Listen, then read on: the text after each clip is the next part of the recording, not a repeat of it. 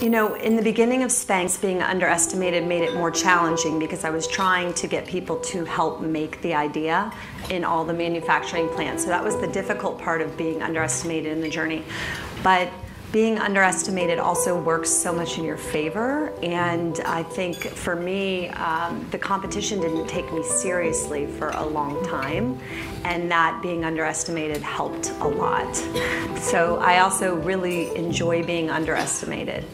I think it's really fun to prove people, you know, it's a fun feeling to kind of